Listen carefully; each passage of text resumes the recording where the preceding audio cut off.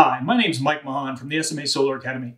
In this tech tip, we're going to cover the commissioning process of the Sunnyboy US-41 line of inverters. The Sunnyboy US-41 is SMA's residential line of inverters that includes an integrated SunSpec certified rapid shutdown transmitter, as well as SMA's proprietary shade fix optimization technology. Before starting the commissioning process, ensure the inverter is correctly wired, the connection unit cover is secured with the DisplayBoard ribbon cable securely attached.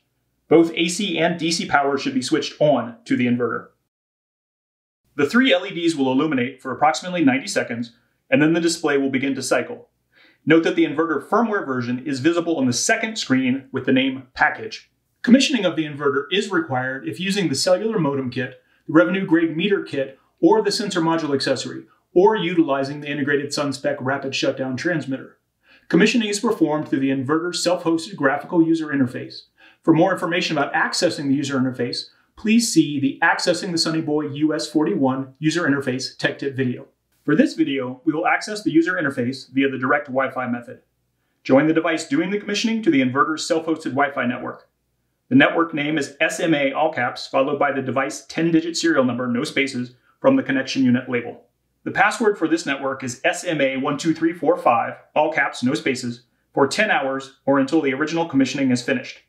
Then it permanently changes to the 16-digit code, case sensitive, shown after the label WPA2-PSK on the connection unit label. Note that this code also appears on the back cover of the installation manual. Once the network has been joined, open a web browser and enter 192.168.12.3 in the address bar and press enter. You may see a security warning regarding the site certificate. Proceed past this warning to connect to the site. At the login screen of the user interface, select the appropriate language, select the installer user group, and enter the password. At the first login, you'll be prompted to create a password as there is no default. You'll be asked to confirm the password. Based on the firmware version, you may see specific password requirements. Click Login when done. The screen you see at the first login will provide three options for configuring the inverter. Selecting Configuration with the Installation Assistant is appropriate in most cases. After choosing Configuration with the Installation Assistant, you will see a screen with several tabs at the top. The number of tabs will depend on the installed accessories. For this example, there are no accessories installed in the Sunnyboy. For instructions on the proper configuration with the cellular modem or revenue grade meter kits, please see their respective tech tips. The first screen shows the status of the local area network connections, Ethernet and WLAN. IP addresses assigned by a router will be shown if those connections are active. If adjustments to the wired connection need to be made, that can be done on the Ethernet tab. If an external Wi-Fi network is to be joined, select the WLAN tab.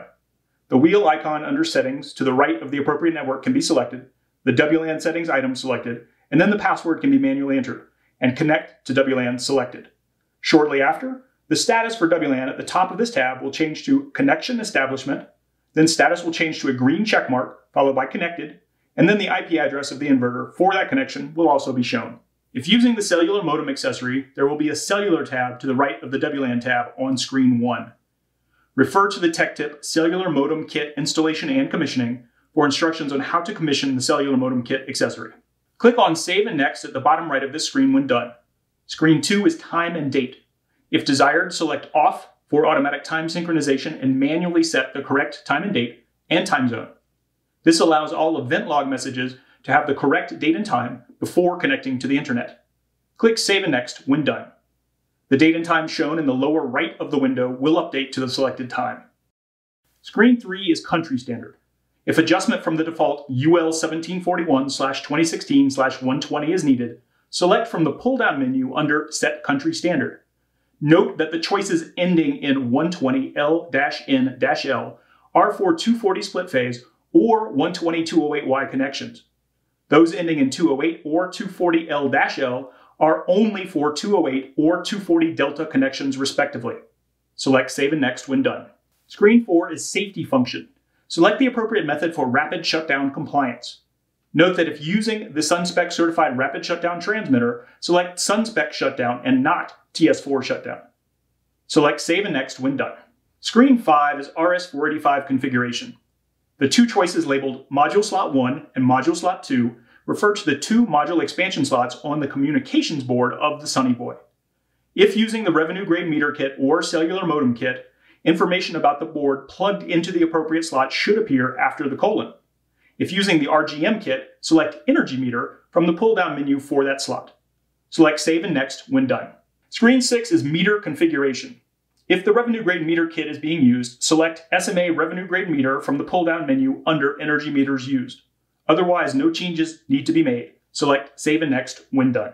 Screen 7 is Grid Management Service. Unless instructed otherwise, leave the default settings on both tabs of this screen unchanged. Choose Save and Next. If the Rooftop Communication Kit Phase 2 is installed, there will be a Modular Technology Configuration tab next. If the sensor module accessory is installed, there will be 2 tabs labeled SO Interface and Temperature Irradiation after that. In this example, neither is installed, so those tabs do not appear. The last configuration tab is String Configuration. When turned on, the inverter will begin to monitor production from its active inputs and can provide error messages if their relative production drops dramatically. The last tab is a summary of the selections that have been made. Review all choices for accuracy. At the bottom of this screen, you may export the summary screen contents or export all parameters as an HTML file. When done, select Continue to finish the commissioning.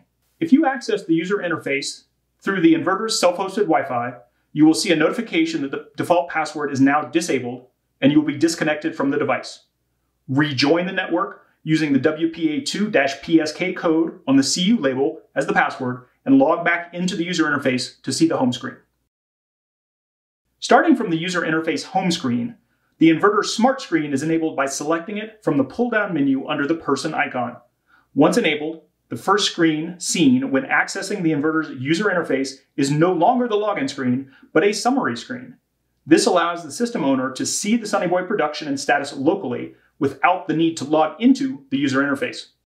With the inverter smart screen enabled, logging into the user interface can be performed by selecting Login at the top right corner. Commissioning of the Sunny Boy is now complete. We hope you've enjoyed learning about the commissioning process for the Sunny Boy US-41 inverter. If you'd like to learn more, please visit the product page at sma-america.com. My name is Mike Mahan from the Solar Academy. Thanks for joining us.